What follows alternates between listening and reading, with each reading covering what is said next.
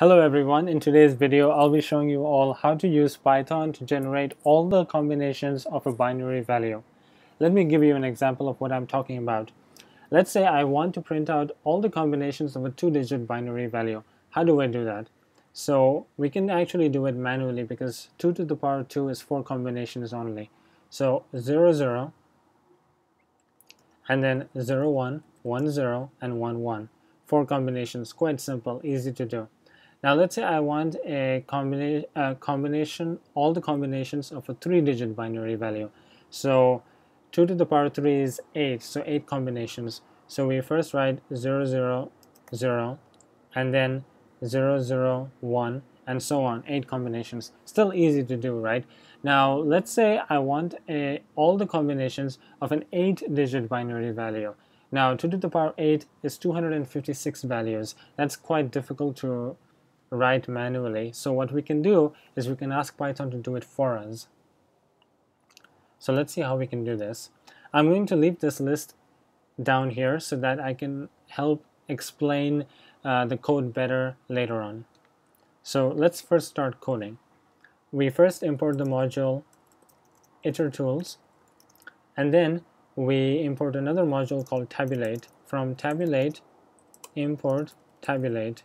Now tabulate is not a built-in Python library, so you need to use pip install tabulate to actually install it.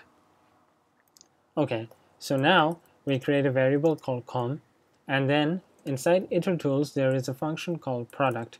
Now product will help us generate all the combinations by returning an iterator. But to do that, we need to pass in two values to the function product. The first one is for which values are we creating the combinations. So since it's a binary value, the only two options is 0 and 1. So we pass that as a list. And then the second value it requires is how many times will it be repeated. Basically, it's asking us that how long is your binary value. So we want a binary value of 3 digits, so we pass in 3. So remember, if you want a binary value of 8 digits, you pass in the value 8 as a repeat.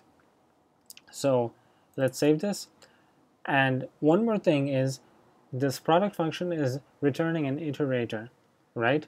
So we want to actually be able to read all our combinations. So we pass in the iterator inside the list function. Then it will list out all the combinations for us. Let me print this out, and let me delete this so that my code can run. Let me save and run this. Okay, so you can see that all the combinations have been listed out as tuples. That's what we wanted, right? But the issue here is it's very difficult for us to read this, and also quite difficult for us to copy and paste it into a text file or an Excel file. So how can we do this? We want a more tabular structure. So I'm sure most of you have guessed it. We're going to use the tabulate module to convert this list of tuples into a tabular structure. So com is equal to tabulate. Inside the tabulate function, we pass in the list com.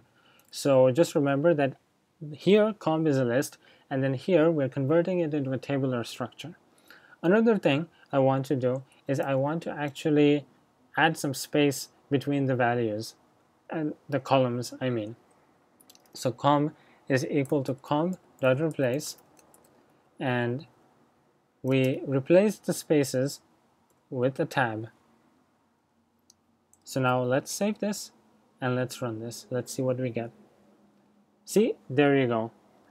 This was the initial list of tuples, which was quite difficult for us to read, and now we have a more tabular structure, so it's much easier for us to read. And we can also copy and paste it easily into an Excel file or a text file. So it's quite a useful piece of code. Now let me show you what will happen if you pass in the value 8. I want to show you all the 256 combinations. So we pass in 8 as a repeat, and then we run this again. There you go.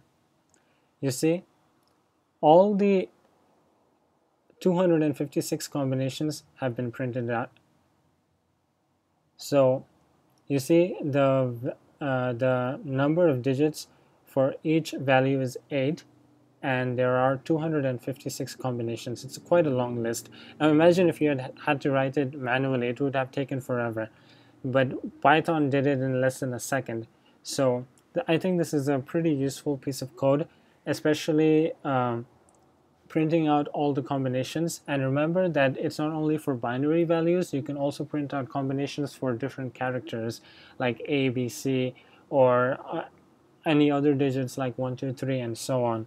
And the other important function is the tabulate function, which helps us to convert the list into a table structure, which is also quite important if we want to transfer our output into a text file and save it.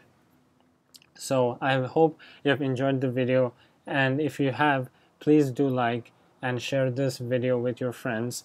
And if you have any questions, if you have not understood something, please comment below, and I'll try to reply back to you as soon as possible. Thank you very much.